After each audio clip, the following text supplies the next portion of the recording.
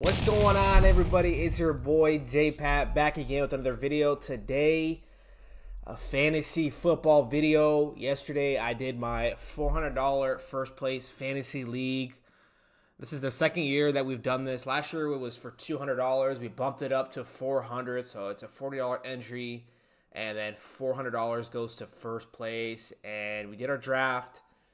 I like my picks. I'm gonna kind of go through my thought process and my picks and just kind of overall how I feel about the team and if I want to make any moves coming up. But before I start the video, hit that like button, hit that sub button, baby. On the road to 300. I know we can do it.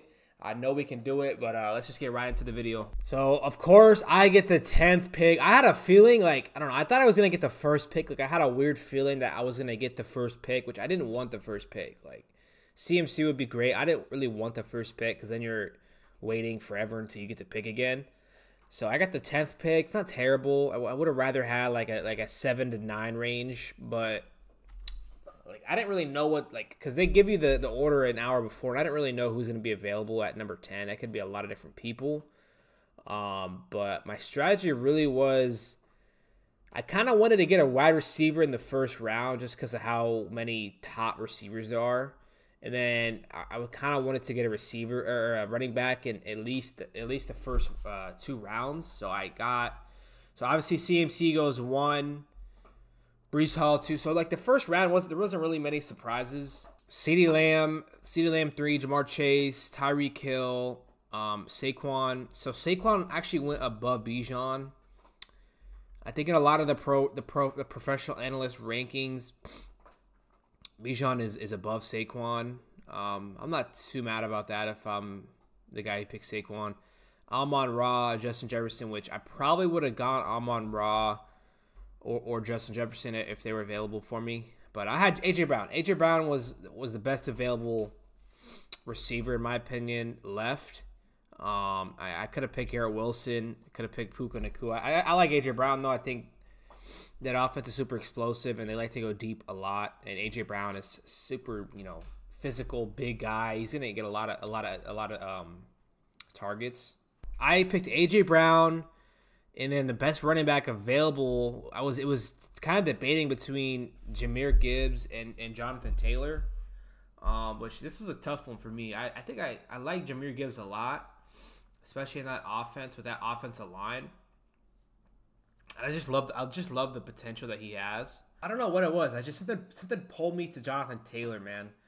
Something told me that they're gonna run the ball a lot. Hopefully he can have a similar season to 2021. Which I don't know if that's gonna happen, but so I'm not mad about the Jonathan Taylor pick. Derrick Henry goes right after.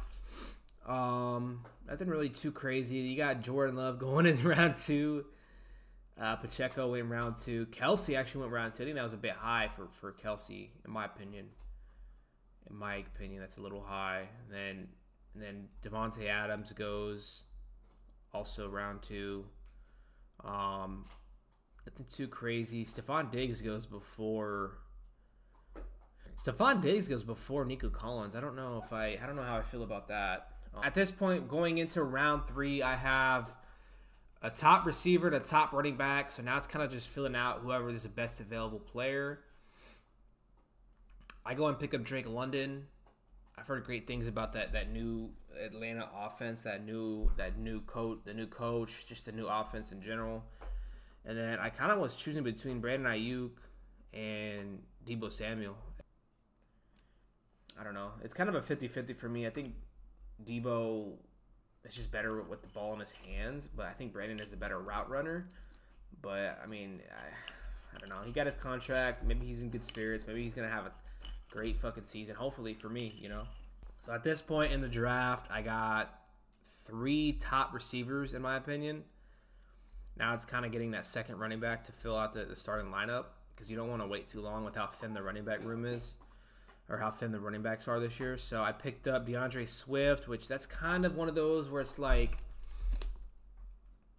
DeAndre Swift I don't know why he's ranked so low, and probably because he's with the Bears, but he had a great year last year with the Eagles. I had him last year in fantasy too.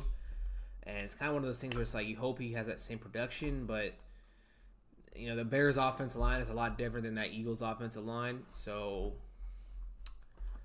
that's kind of just you pray. You pray that he has a similar year to last year. He was getting me hella points last year. Yeah, so I picked DeAndre Swift. Then I got Trey McBride, who's I think the number 3 ranked tight end. So I got a top tier tight end.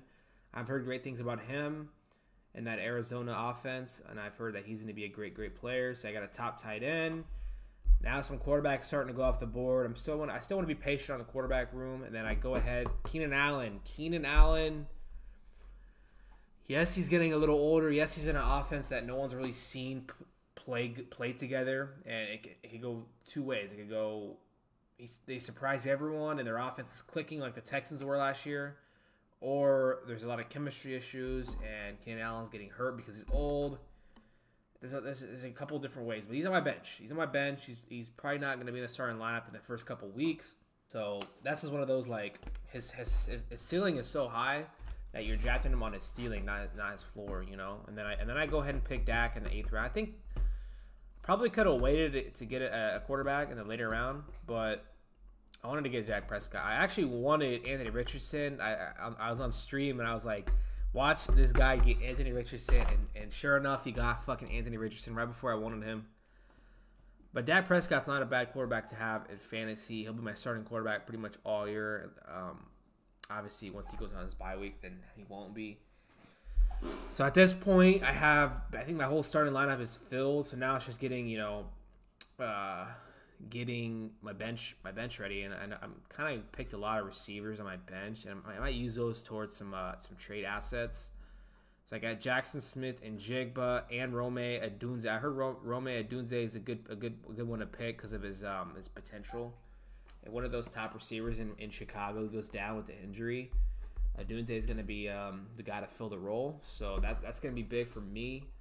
So I got Rome Odunze, and now it's basically just filling the defense. There's like no running backs in round 8 and on. Like it's so thin.